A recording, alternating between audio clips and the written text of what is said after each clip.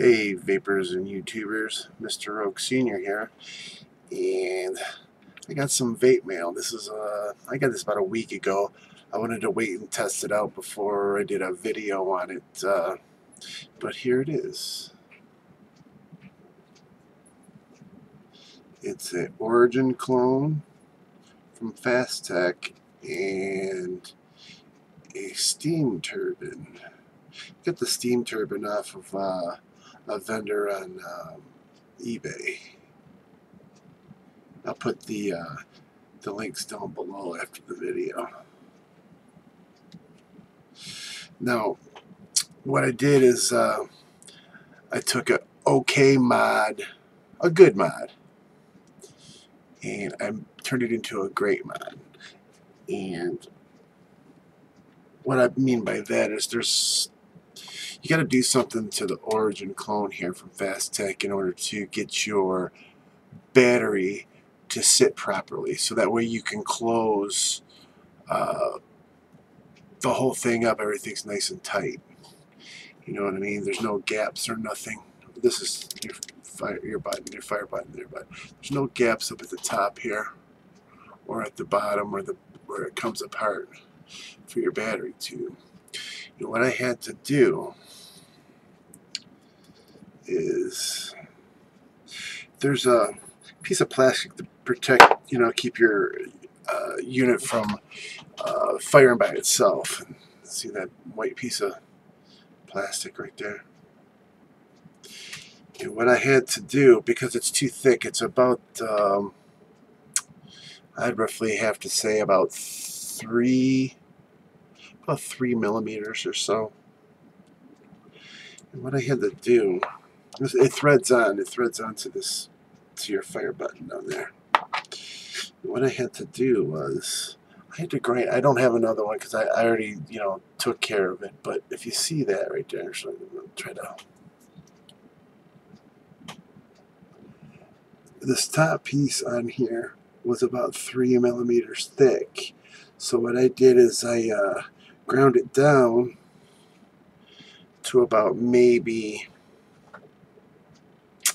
I'd say probably maybe 1/2 millimeter. So just enough to insulate your fire button from your battery.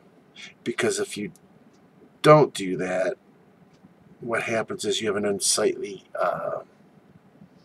gap between your fire button here and the tube on your mod. It's quick, it's not hard. Took me all of probably 2 minutes maybe. Took it to a sander at work and ground it off flat. So now it's flush. There's no gap right here, and there's no gap at the top right here. Now, as far as the atomizer is concerned, the steam turbine, I had to drill out the holes. I drilled out the holes to about 82 thousandths. I don't know what that is in millimeters. I would say probably 2.5 millimeters, roughly right around there somewhere. But I did both on both sides.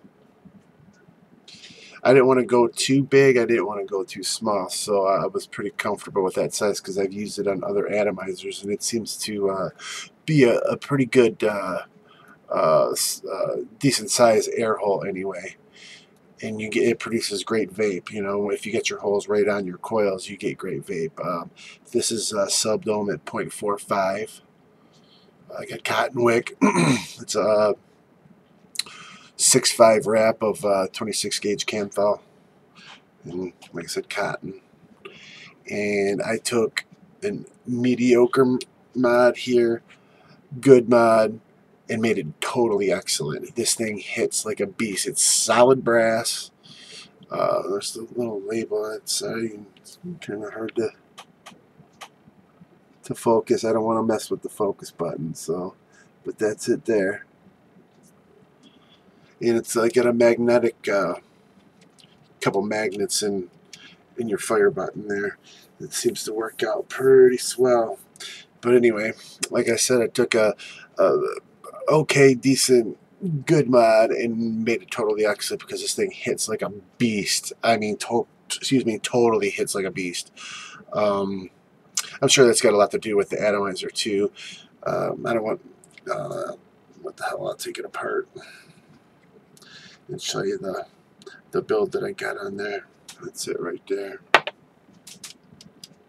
Get a fire here. The battery isn't brand new either, so, or not brand new, but freshly charged.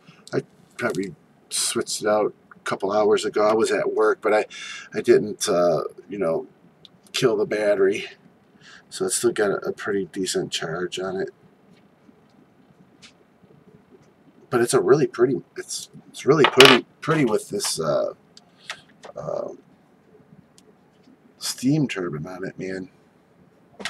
I got a lot of people at work were asking me what the, you know, where'd I get it, and you know, they liked it. It was, you know, gold. I think it goes pretty well. That's not the drip tip that goes on here, but I like it better because it switches from, you know, the brass to the gold to the brass. So, but anyway, let's take a vape off of this thing.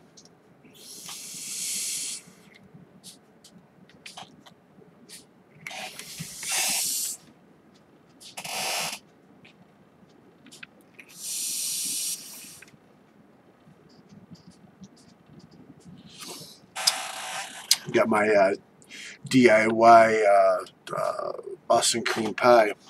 Real good stuff. 5 Nick.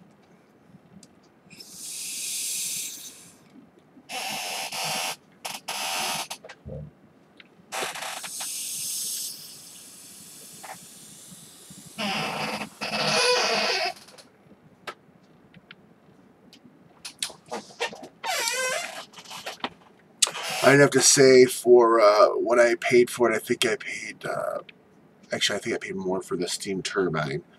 I didn't want to wait for, Fasttech didn't have the gold one, so that's the reason why I picked it up off of eBay. I know at Fasttech you can get these for like 13 bucks or whatever. I paid a little bit more than that, but besides that, the bottom part was, or the mod was like $19 or something like that. Don't quote me. I'll put the links below. You guys can check it out yourself. But all in all, these two together produce great vape. I'm very pleased, even though I had the mod, which kind of sucks. But hey, you know, you got to do what you got to do. I mean, considering the price. But I'd have to say,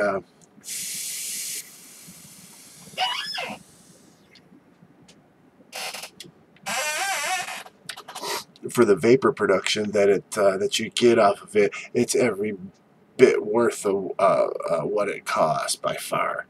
I like it very much. It looks nice. The bottom part's a little tarnished there because I've been, you know, like I said, I've used it for a week, but it still looks pretty nice.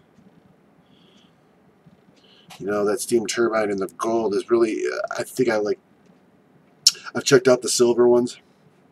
I like them, but I think the gold just looks cool, especially when I got that my Boston Cream Pioneer. That's kind of a gold color, so it kind of like sets it off, you know. But other than that, man, it's a great mod.